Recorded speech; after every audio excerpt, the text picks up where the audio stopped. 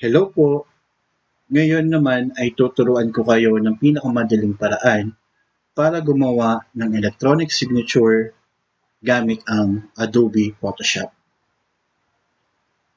Una natin kailangang gawin ay kumuha ng malinis na bond paper at ballpen. Mas better na gamitin natin ang ballpen na makapal ang sulat para mas madali ang paggawa ng electronic signature. Isulat ang inyong signature sa papel at kunan ito ng larawan. Pagkatapos ay i-open ito or i-transfer ang picture sa laptop or computer na iyong gagamitin. Para masimulan na natin ang paggawa ng inyong electronic signature, i-open ang Adobe Photoshop na naka-install sa inyong laptop. At kapag nakapag-open na kayo ng Photoshop, i-open ang picture ng inyong signature. I-click ang file, piliin ang open, at hanapin ang picture ng inyong signature. So dito sa ating magiging halimbawa, ito ang picture ng aking signature na kinuha ko or kinuhanan ko gamit ang aking cellphone. Kapag nai-open mo na ang picture ng iyong signature, pumunta tayo sa ating tinatawag na layer window. So dito sa layer window, makikita nyo yung background layer. So itong background layer by default, ito ay partially nakalock. So ang gagawin natin ay i-duplicate natin ang background layer natin. So meron tayong dalawang paraan para ma-duplicate natin ang background layer. Ang unang paraan ay i-right click ang background layer at piliin ang duplicate layer. Ang isa namang paraan at ang pinakamabilis na paraan ay gamit ang shortcut key. I-press ang Ctrl-J sa inyong keyboard para ma-duplicate ang inyong layer. So makikita nyo dito na yung layer natin, meron tayong background layer at meron tayong tinatawag na layer 1. So kapag nakapag-create na tayo ng layer 1, pwede na nating i-delete yung background layer natin. So para ma-delete natin ang background layer, i-press ang delete key sa inyong keyboard. At kapag ang natitira na lang natin layer ay ang layer 1, sa ilalim na part ng inyong layer window, makikita nyo dito yung option na create new layer. I-click para makapag-create tayo ng panibagong layer. By default, ang name ng kinirate natin layer is layer 2.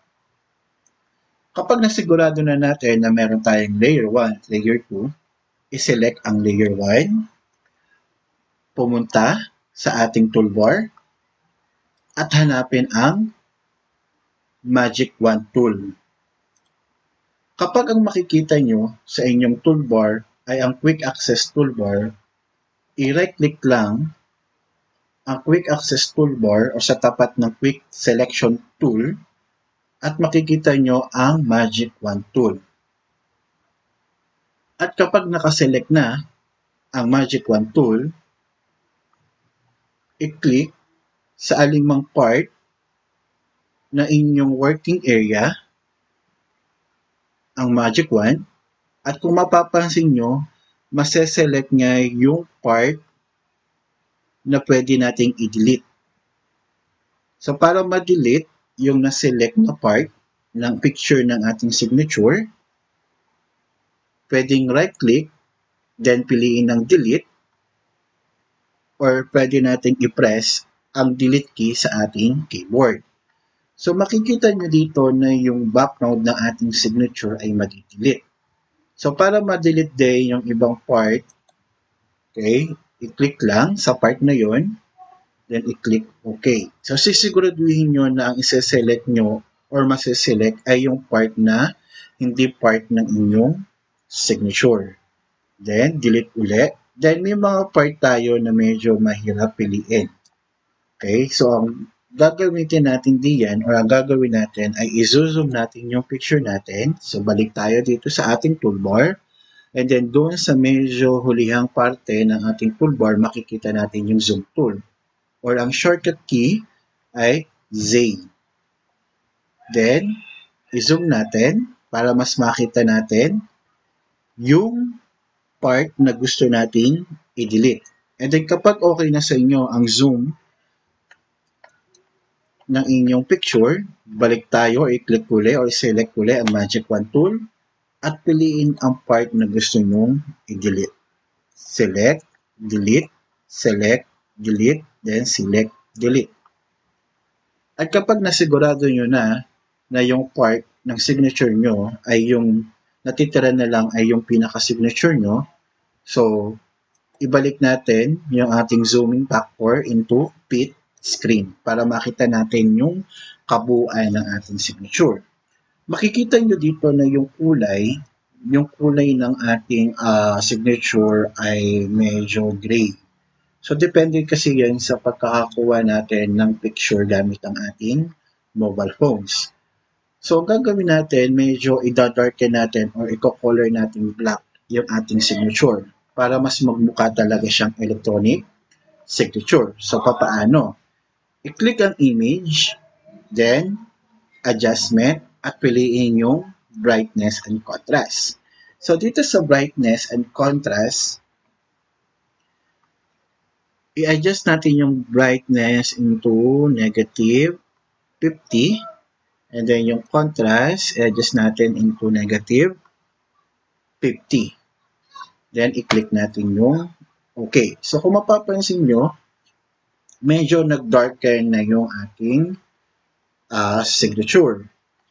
Then, pwede din natin siyang i-crop para at least makrop natin yung part o matanggal natin yung part na hindi kasali sa ating ginagawang electronic signature. And then, kapag nakrop mo na, click enter. So, ito na po. So, ito na yung ating na-convert na electronic signature. So, ang sunod naman natin gagawin ay isi-save natin yung nagawa nating electronic signature. Paano? So, i-click natin ng file, then piliin ng save as. So, dito sa file name, ilagay natin is sample e-sign. Then, dito sa format, ang pipiliin natin ay hindi JPEG. Kasi kapag nilagay natin to, for example, sa document, so meron siyang white background. So, ang pipiliin natin ay PNG para transparent yung kanyang background. Then, click Save. Then, click OK. So, kapag na-save na natin yung ating electronic signature, so subukan natin siyang ilagay sa ating sample letter. So, ito yung ating sample letter. For example, ilalagay ko dito sa part na to yung ginawa nating electronic signature. So, insert, picture, then ito yung ating nagawang electronic signature. Then, click insert. So, makikita nyo dito, so, na medyo malaki. So, i-resize natin siya. Okay, so, pag mag-resize tayo, okay, dito tayo mag-resize sa mga edges niya para hindi ma-stretch okay, yung ating signature. I-adjust lang natin yung pataas. Then, go to layout option. Then, ang piliin natin is yung behind text or true or in front of text. So, depende sa inyo kung ano yung layout option na gusto nyo i-select. So, dito sa sample natin, pinili ko is in front of text. Yan. Then, i-adjust ko lang. Then, para mas lalo siyang maging black, okay, so punta tayo sa format. Then, dito sa format ng ating Microsoft Word, meron kayong makikitang color. Then, pwede nyo piliin dito ay yung pili muna tayo ng more variation. Piliin natin yung black. Then, punta tayo sa color. Then, piliin natin yung saturation ay 40 para makikita nyo dito na yung ating signature ay maging mas kulay black. Okay? Then, kung gusto niyo naman siyang gawing kulay blue, so punta tayo sa color. Then, variation, hanapin natin yung blue. Then, color.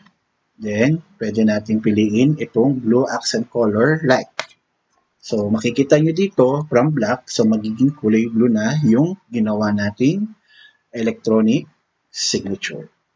So, ganyan po kadali gumawa ng electronic signature na hindi mo na kailangan pang magpagawa sa iba. Basta ang mahalaga, meron kang naka-install na Adobe Photoshop. Okay, pipicturean mo lang yung iyong signature sa isang malinis na papel, then i-transfer mo to sa laptop, and then sundan nyo lang yung step kung paano natin matatanggal yung background ng ating pinicturean na firma o signature para ma-convert natin siya into electronic signature. So sana po sa simpleng video tutorial ko ay meron kayong natutunan. Maraming salamat po. Don't forget po to subscribe and like and share po my videos. Thank you!